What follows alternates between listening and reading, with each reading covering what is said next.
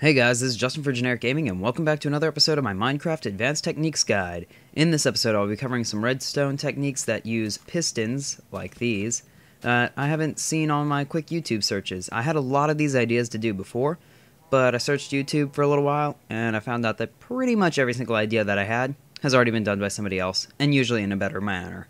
They already had tutorials, everything, everybody knew about them, because I'm kind of late to the game with this. But anyway, these are some that I think are unique, or at least I haven't seen on YouTube yet. I probably haven't searched hard enough, but whatever. Starting off here, we have a water bridge. The way this works is this platform here, when you step on it, creates a bridge over the water, and then this platform resets it. Easy enough, pistons are below the water, and you can still get boats by, or whatever you want to do with the water, or just make it still look clean. When you press this plate, it opens up.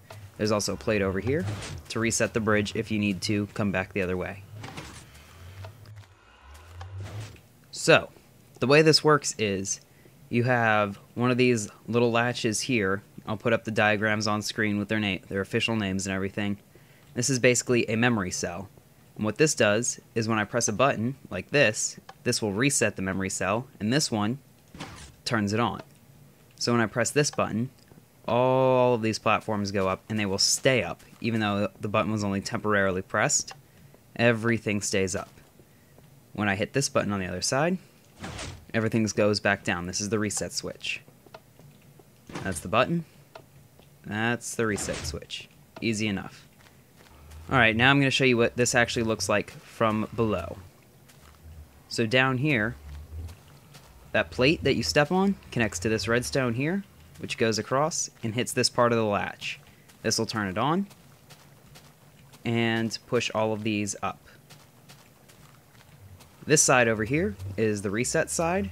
It's just wired both to this switch up here, and if you go around, it's wired all the way across with this repeater, because redstone only travels for a certain amount of blocks before you need a repeater to keep it going. Travels over here, and this is the reset switch. So basically it's just wired directly through the back into the reset switch. Everything's controlled right here. Now that might be simple, but a lot of problems I had when building this was causing all these pistons to go up at the same time. You actually need to alternate torches from either side, and I'll show you why. If you don't, this is what it looks like. And notice that none of this redstone is running into these blocks here, which the pistons are connected to through these redstone torches.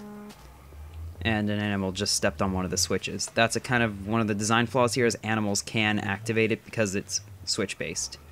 If you use buttons, then animals can't activate it. That's a good way to fix that. But here, if you had everything on one side, none of the power is getting transferred.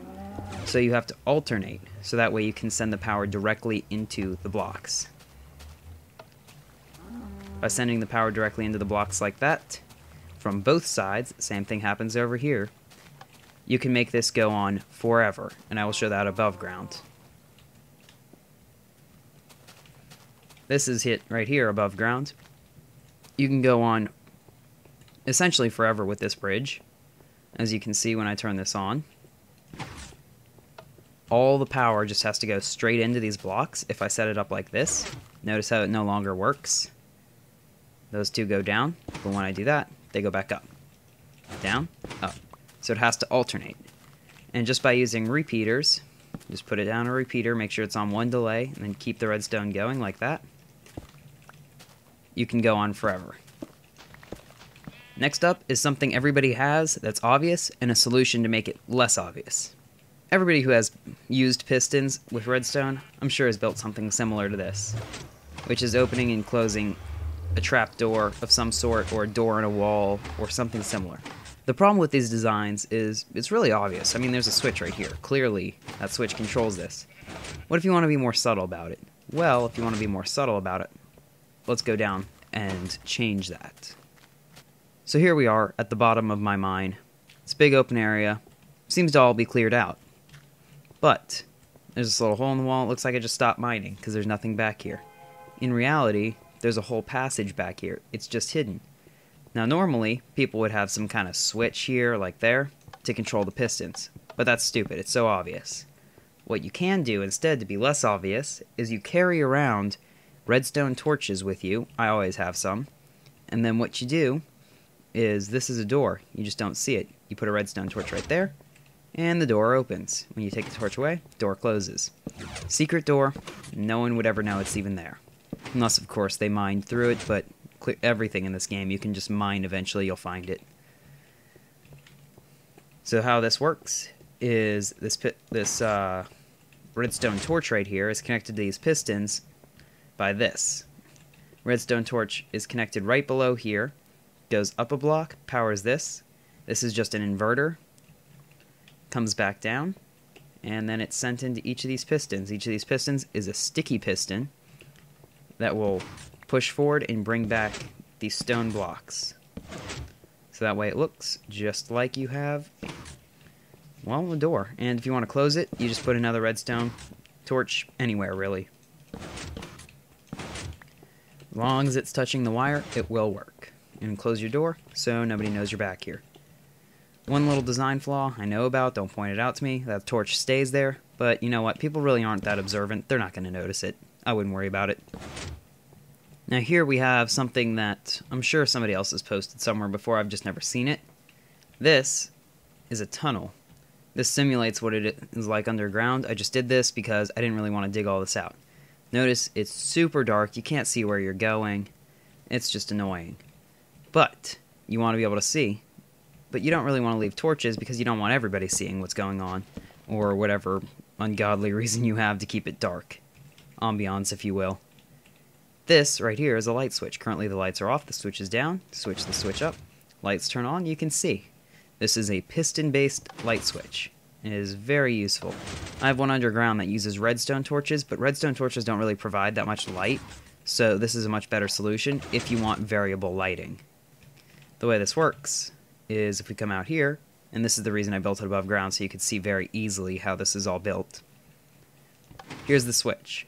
It's does the same thing as the switch back here, which is connected to this wall right here. When you turn it on, all of these repeaters get turned on, which turns off this redstone torch, which lets these torches go back on. Each one of these is connected to a piston, and each of these pistons is either opening or closing this grass bit. Watch if I turn this off. These pieces of grass are pulled back, allowing this torch light to shine through. If we cut this down, you can see that each of these just has the torches right above it and the holes in the ground. It's a simple enough design. What was complicated about building this, why did I put that there?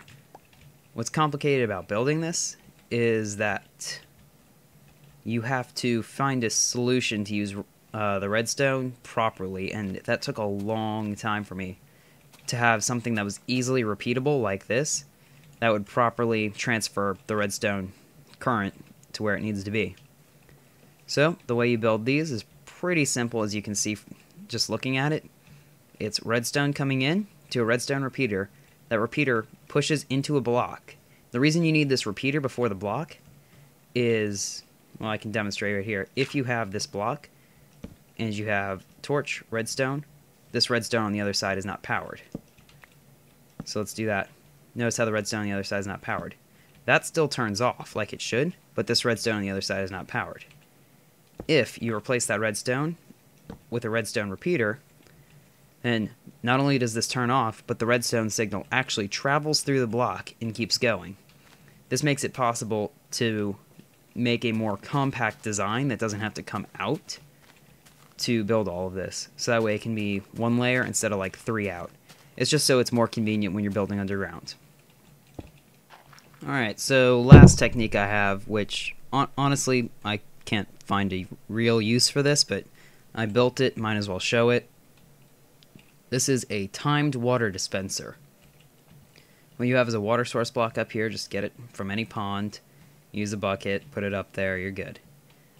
Make sure you have a piston that is constantly activated. That's what this redstone torch here does, is it will activate this piston up here. Now, don't ask me how this is transferring power. I honestly have no idea how this is working right now. I assume it's transferring power to this block and then out from it, but really, no clue. I'm not amazing with redstone, I'll admit. But anyway, I can make it work. That's all that's important. So, pressing this button makes the water drop for just a second or two. And that's a little variable current. You can replace this button with anything you want. Could be a redstone torch to make it constant if you really wanted to, like if I take this off. You make a constant flow. And then you can only turn it off every now and then by pressing the button. So you can invert that any way you want. But it's just a quick little water dispenser. Don't know what you'd do with it, but I built it, thought I'd show it. So yeah, that's it. Thanks for watching my Minecraft Advanced Techniques Guide, Piston Edition. If you have any ideas of what I could build or any questions, go ahead and leave them down in the comments. I will try and respond to as many of them as I can, but of course I really can't get to them all because we just have so many subscribers. That's a joke. We really don't. Thanks for watching. Go ahead and if you want to be one of our subscribers, do it. Just don't do it for these videos too often because I'm going to be honest here. I don't make these videos way too much. Minecraft has not held my interest recently. This took me months to get this one video out. So if you're just going to subscribe for Minecraft, don't even waste your time. Going to be completely honest. But if you like me, sub, because that's what it should really all be about. Okay? Thanks. Bye.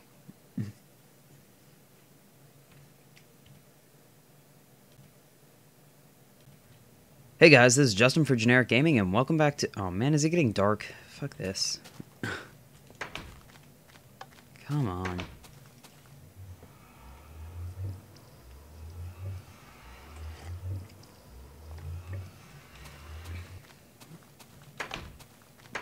Alright, let's try that again.